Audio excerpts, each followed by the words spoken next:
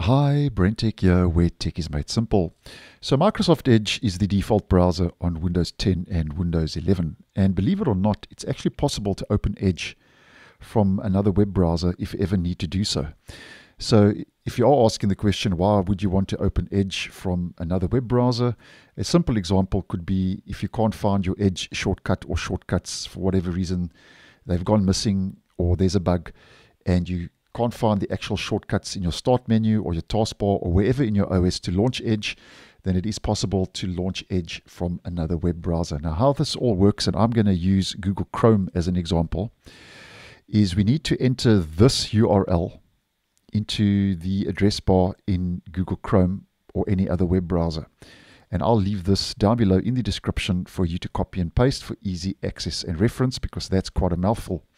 So in the address bar, we just paste that in, and you'll see now if I hit enter, it's going to ask me open Microsoft Edge. I can click on the little toggle, always allow Microsoft.com to open links of this type in the associated app. I'm just going to go open Microsoft Edge, and there we go. We can now open up Microsoft Edge from another web browser.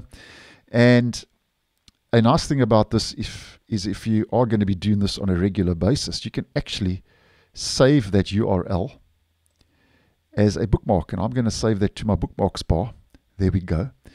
So Microsoft Edge is closed. And if I head up to that bookmark, click on that, there we go. Open Microsoft Edge, and you get the general idea. So maybe handy for whatever reason if you ever need to do so. And just wanted to point that out because I actually thought this was a little handy little tip. And if you are using Microsoft Edge and any other web browser on Windows, this may be a useful little tip and trick, so to speak, that you may want to know of. So thanks for watching, and I'll see you in the next one.